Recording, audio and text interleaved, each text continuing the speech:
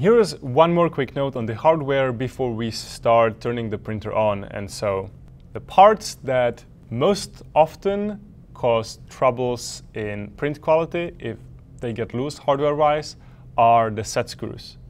Even though we did put thread lock on the set screws, so it should be secure, maybe if some mistake somewhere happened, it could get a bit loose. If you get misaligned layers on your prints, just looking weird, the first thing to check is the set screws. Also, every now and then, just check the extruder.